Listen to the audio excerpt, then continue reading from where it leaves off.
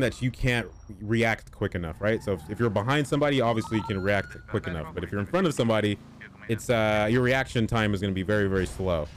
Anyway, so I called him out. I called for backup. I proned him out. He was laying on the ground, and backup finally showed up. I stood him up and then got him to handcuffs. Nothing bad happened, right?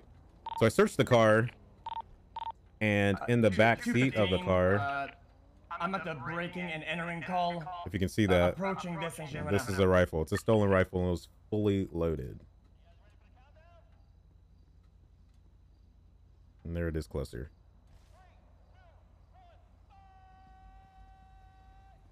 He also obviously had some weed in the car as well. Oh my God, what is he doing? What is he doing?